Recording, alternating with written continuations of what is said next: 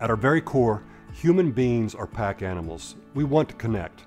Connection invites a sense of strength and goes a long ways towards success in whatever we do, individually and collectively. To build that connection, we must first communicate our emotions, first to ourselves and then others. This builds emotional strength. Through my own life stories and challenges that I've faced both on and off the field, I've developed a framework for helping others recognize and use their emotional strength to embrace change, build stronger relationships, and directly impact their own growth and success. It's simple, practical, and easy to remember. Literally a SNAP. S-N-A-P. Set goals, notice strengths, accept accountability, and practice persistence. These all have a physical aspect to them, but more importantly, they have an emotional aspect. Emotions are what drive us as human beings.